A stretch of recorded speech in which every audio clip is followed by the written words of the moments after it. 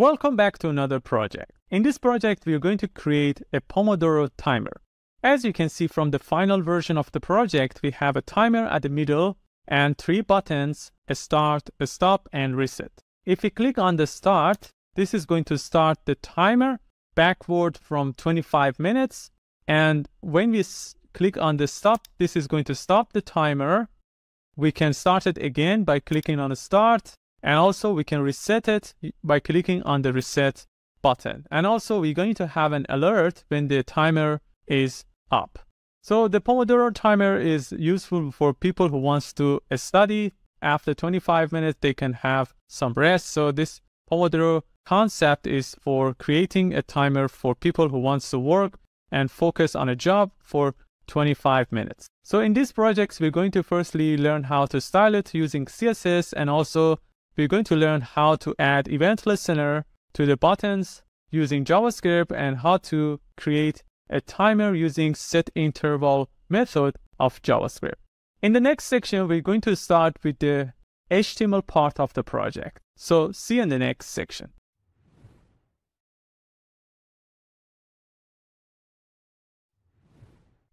All right, let's start our project. In this section, we're going to create the HTML parts of the project, and also I have put the final version here for our comparison.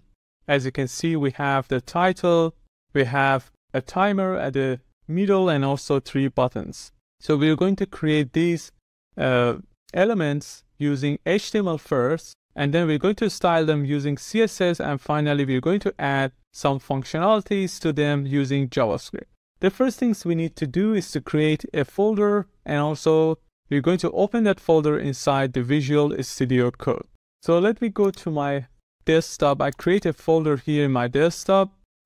I'm going to call this folder the name of our project, which is Pomodoro timer. So once you create the folder, you can just right click and click on open with code, which is going to open it with Visual Studio Code. And the default folder for you is going to be Pomodoro timer. And you can just create your files here to use it for your website. So you're going to create the first file, which is index.html. Let's close the welcome tab. And here we can just now close this section to have more space. Then we can use an exclamation mark to create an HTML5 boilerplate. So we just can click on the first auto suggestion, the one that is showing the exclamation mark. And now we have our HTML5 boilerplate, which includes the doc type tag at the top of the code, which is telling the browser which version of HTML we are using. And as we are using HTML5, we just need to have HTML here. After that, we have the HTML tag. And inside here, we have the lang attribute, which sets the language of the page for the browser, which is, as we are using English, we just set it to be EN, which stands for English. Then we have the head tag, which is inside this HTML tag. Then we have the metadata tags and also the title tag. The first metadata tag sets the charset attribute, and we set it to be UTF-8, which is recommended by HTML5. This charset attribute, nearly contains all the characters and symbols, so the users won't have any problem seeing the characters and symbols of the website if we use UTF-8. Then we have the compatibility metadata tag, which sets the Internet Explorer, tells the Internet Explorer to use the most recent rendering engine, which is Edge. Then we have the viewport metadata tag, which sets the width of the screen to device's width.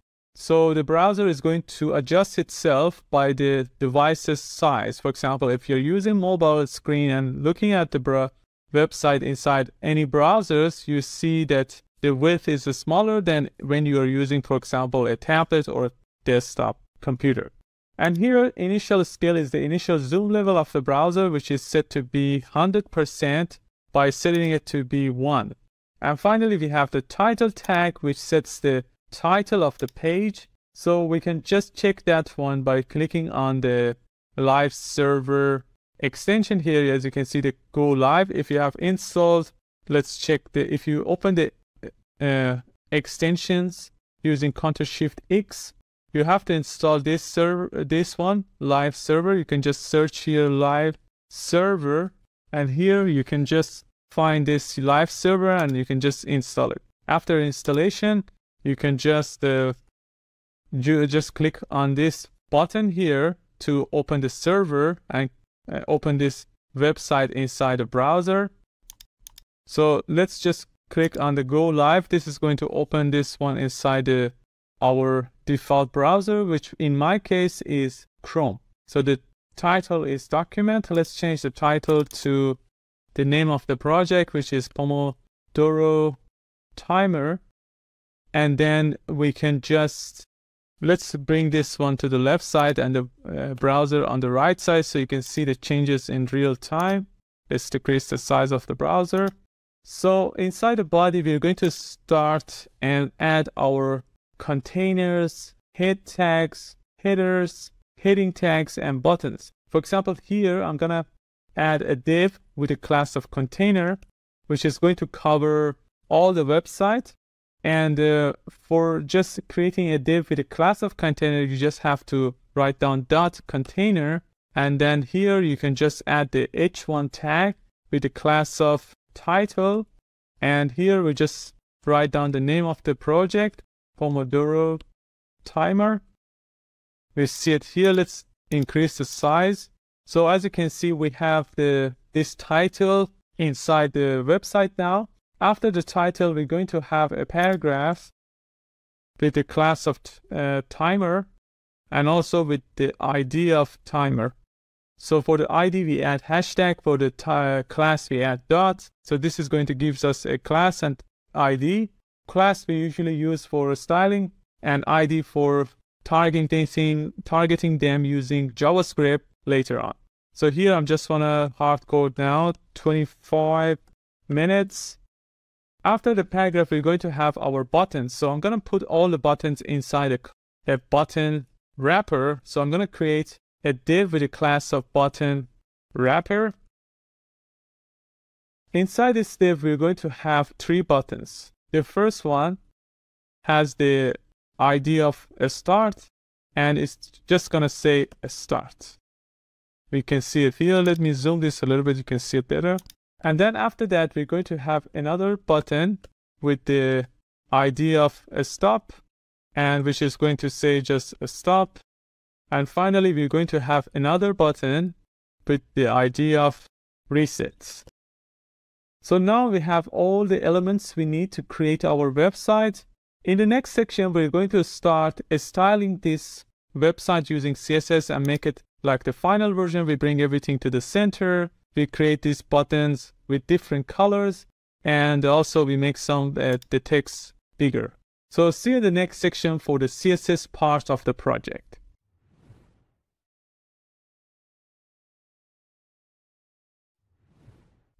Alright, in the last section, we have completed the HTML part of the project. In this section, we're going to style the project using CSS. So if you look at the final version here, you can see that we have our container in the center. We have different colors with the buttons, and also we have a bigger text in the center. So the first things we need to do is to create a CSS file inside our project. So let me open the Explorer section using Ctrl+Shift+E, and here we can create a new file. We just call it a style.css, and before styling and using the CSS file, we need to add a link to this file within the HTML code. So inside the index.html, we need to add a link inside the head tag. After the title tag, we just add a link. We just write down link, and then we can click on the third auto suggestion, the one with the CSS. So this is going to create a relationship between the style sheet and this HTML file, and the destination address is style.css because both files are located at the same directory. Now we can start styling our project using CSS. The first things I want to do is to target this div with the class of container. So the div with the class of container, we can target that one. We just use .container because it's a class. We just target it using dot. And then I want to remove the margin. We just say margin 0 for the top and bottom and auto for the left and right. So the auto is going to bring it to the center, but because it doesn't have a width still, we cannot see the margin auto. So we're gonna set the maximum width to 400 pixels. This is going to set the width, and then in this case, it's going to set the maximum width to 400 and bring it to the center. And then what I want to do is we can bring the text inside this container to the center using text align center. So this is going to bring everything to the center inside the container. Then let's add some padding of 20 pixels, which is going to add some space inside the element, inside the container around the elements. And also we want to change the font family to Roboto. And if this font is not available, I want to use sans serif instead. Okay, so the font is looking good. After the container, we're going to target this title. The title was an h1 tag with the class of title. So here I'm going to add that class. So let's change the font size to be 36 pixels. So which makes it bigger, and then add some margin at the bottom of 10 pixels, which is going to have some space between the title and the next things. And then let's set the color of the title to be this color, 2C3E50, which is kind of dark gray, very dark gray. So after that, we're going to target this timer. So the timer is a paragraph with a class of timer. So we can target that one here using dot timer. So let's change the font size to be 72 pixels. So we have the zoom here. Let's remove the zoom so you can see the real sizes. And then let's change the color of this the same as the color of the title. Now we have the buttons. As you can see, they are in the center and everything looks okay. But we want to target the button, because the button here, we can target this tag using button. So button, okay. So we have the button. I want to change this button size and make it bigger. So we change the font size to be 18 pixels. We add some padding in the top and bottom of 10 pixels and 20 pixels for the left and right. Let's add some margin of 10 pixels so they have some space between them. Let's change the color of the text to be white. So you cannot see it now, but I want to change the color of these buttons to green, red, and gray. So we're going to see it later clearly. So let's, for now, we just add some background color so you can see it better. I just choose the same background color, black, but I'm going to remove this background color later. So let's remove the border. So we just say border none, and then we set the border radius to be 4 pixels. So this is going to make the buttons rounded. So this is going to have some rounded corner. And then let's add some, let's make the cursor to be pointed. So when we hover over the buttons, we see a pointing hand. Okay, the mouse cursor is going to change to pointer. And then so I think that's it for the button. Let's target each, let's add some hover effect, or let's just target each button. So the button, each of them has an ID of a start, a stop, and reset. We can target that one using pound sign, for example, a start. So to target the start button, let's change the background color to be 27AE60. Okay, and then let's also make this text to be uppercase. So we just use text transform uppercase. So make the text uppercase. And when we hover over them, over the buttons, we just say button hover pseudo class we use. So when we hover over them, I want to change the opacity to be 70%. So it becomes like this, so you know that something happened. And also we want to add some transition. As you can see, this is very fast. I want to add some transition to opacity, and then just 0.3 seconds with ease in and out effect. Now, as you can see, it's kind of more nice. And then let's target the other buttons. So we just say stop button, for example, let's change the background color to be C039B, which is kind of C039-2B, which is a red color. And then finally, we're going to target this reset button. We change the background color to be kind of gray color. So it's going to be 7F8C8D. Okay. And then now we can just remove this background color here.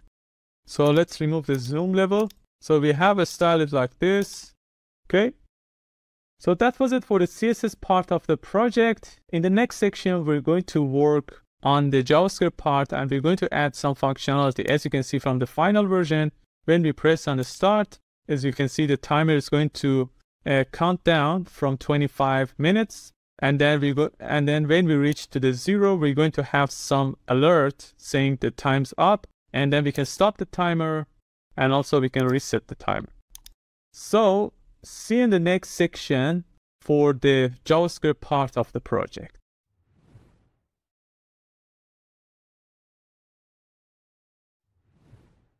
All right, in the last section, we have completed the CSS part of the project. In this section, we're going to add functionality to the project using JavaScript. So the first things we need to do is to create a JavaScript file inside our folder that we have created. Let me open the Explorer section using Ctrl-Shift-E. And here we can just create a new file, and we call it, for example, index.js.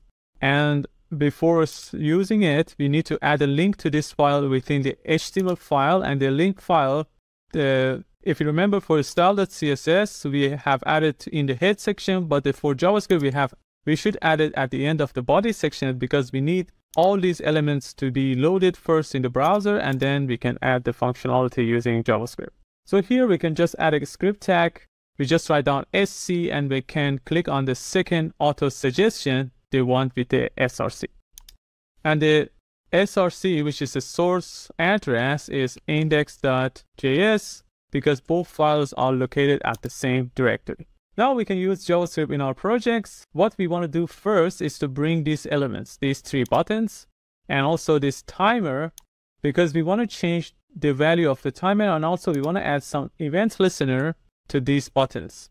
So let's bring these elements inside the JavaScript. We just create a constant, and we call it a start element, and we set it to be equal to, because we want to target the browser, we just say document.get element by ID, because this is it has the ID of a start. So we just, inside the parentheses, we just say start. Okay. So we can do the same things for the stop and reset button, and also the timer. So I've just copied this one using Alt-Shift arrow down 3 more times. The second one, I want to change this start to stop. I can just use Ctrl-D to choose both of them, and then I just say stop. And then here, use Ctrl-D, make it reset. And this one is going to be timer. So we have access to this timer, a start, a stop, and reset. Let's add the event listener to the 3 buttons. So we just add the start element. We add an event listener. The event listener we want to add is click, because when we click on the button, we want to trigger a function. I'm going to call the function a start timer. Let's remove this. So start timer, I'm going to call the function a start timer, and then let's create the function at the top.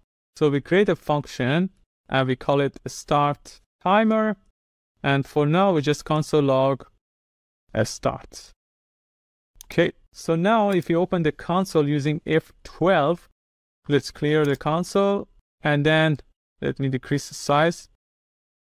So if I click on start, so before that you have to refresh the page. If we click on a start, we see a start in the console. Okay, so let's do the same things for the other buttons, a stop and reset. So I'm going to copy this one using Alt Shift arrow down. And also let's copy this function 2 more times. So this start is going to be a stop. These 2 is going to be a stop. This one should be stop too. And this one should be reset. Reset. Preset. This one too. Okay. So now if we check the console, if we click on start, we see start, a stop, and reset. As you can see, we are console logging these 3 terms based on the button that we are clicking. Now, just we have created this. We want to start working on the start timer function. So instead of console logging, we want to create an interval. So every 1 second, we want to update a timer. Okay. So we want to create an interval. I'm going to call it interval. And then we have to just define it at the top by a variable called interval. And then we set this interval to a function called SetInterval, which is a built-in JavaScript function, which is going to trigger a function they're going to trigger this function for example, this is 1 millisecond, but we want to call this one every 1 second, which is 1000 milliseconds. So every 1000 milliseconds, we are going to trigger this function. So for example, here, we're going to trigger the function. We just console log, for example, we just console log something like a timer. And then let's clean now we just call this function. As you can see, every second we are calling this timer. You see the timer 6, 7, 8, 9. So this console log is getting triggered every 1 second. But instead of doing that, we're going to update this timer. So let's create a variable at the top first, and we call this variable time left. So we just create a variable called time left. And for now, I just want to set it to be 1500 means 25 minutes. Okay, this is based on seconds. So 1500 seconds is equal to 25 minutes. Now that we have created this one, so this is second, but we want to convert this one to minutes and seconds. So I'm going to create a function here. I'm going to call it update function, update timer, for example. And this one is going to create the minutes, seconds from the time left. So we just say let minutes, and this minutes is going to be equal to math.floor, because we want to set that one to be rounded to the lower. So returns a greatest integer less or equal to its numeric argument. For example, if you have 2.1 is going to be 2, okay? Or 2. So floor is going to do that one. So we want to just whatever time left is, for example, is whatever time left is, we want to divide this one to 60, and this is going to be minutes. And then the seconds is different. The seconds is equal to time left. Whatever you divide to 60, the remainder is going to be seconds. So the first one is minute, and whatever the remainder is seconds. This is the remainder sign. It means time left divided by 60. Whatever the remainder would be this one. Okay. Now we have the minutes and seconds. We want to create it exactly like this time. But first, let me show it inside the timer. So we have the timer element. We want to change its inner HTML to equal to formatted time, which we are going to create here. The formatted time, let's create the formatted time. So the formatted time is equal to minutes plus this one, this sign, and then seconds. Okay, so let's seconds. We are getting, we have to add a plus here too. Okay, so now we have this formatted time. Now we need to call this function to update timer here in that inside this function every 1 second. So here I'm gonna call this update timer. So if we now press on the start, this is going to update the timer to this one, but we want to decrease the time every 1 second. So we want to decrease the time left. We just add double minus to each time decrease it 1 second. So if I now press start, this is going to decrease from top to bottom every 1 second.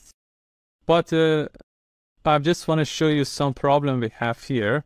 For example, if we time, instead of just this 1500, we make it, for example, 120 second. If we start now, you can see it's 1, 58, 57, but I want to show 0, 1 instead of 1. So it's going to be formatted. So there is a method that we can use in JavaScript. It's called pad start.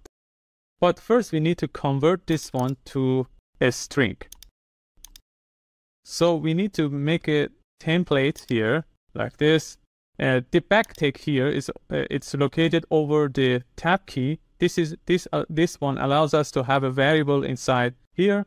So I'm gonna add a variable using $sign and a curly braces. So what we do first, we convert this one to a string because this is a number, and then after converting it to a string, we want to add some 0 using pad start, which is going to add, I want to say, just make it 2 digits, and then if this first digit is not existed, make it 0. Or even if it's not existed, we just make it 0. For example, if I start now, this one is 0, 1 instead of 1. Okay. So now let's do the same things for the seconds. So we're gonna have so let's remove this plus stuff because we are making a variable. We don't need to have that one. And then we want to add another variable for seconds. First, we convert the seconds to a string by using toString. And then we want to use pad start. For 2 digits, we want to add 0. Okay, so let's start now. We have some extra things. We don't need this one as well. Let's start. Now, as you can see, 0, 1, 57. And then if this one decrease to, for example, if we have, for example, 70 second, let's start this one. You can see 0, 0, 8, 0, 7, 0, 6. And then if this one finished, the minute is going to be 00 because we need 2 digits with 0. So this is the way you format your numbers using JavaScript. Okay, so now it's working. Let's just bring this one. Let's leave it there. I want to make it 10 seconds because I want to show you an alert. So each time this time finish, I want to create an alert. So here, after the update timer, I just say if the time left is equal to 0, let's make an alert saying time's up or time's up. Okay, now let's try it. So it starts from 10 seconds, and when the 10 seconds finish, we want to see an alert saying time's up. You can see the alert, time's up. And if you press OK, you see the time is still going. And as you can see, it's going backward. So we need to clear the interval as well. So we need to clear interval, and which interval we want to clear is this interval that we have. Okay, now let's try it again. So after 10 seconds, this is going to create an alert and then set the time to 0. So we can, so we clear this one, and then if you start again, okay, it's going to backward again. So we need to set the time again after the alert is, we set the alert to OK. Okay, so we can here, we just set the time left. We set it to be again to, for example, 1500. So let's try again. Now we have 10 seconds. When it's finished, this is going to clear after the OK, clear the interval. And if you start again, it's going to start from 25. But let's work on the stop and the reset button.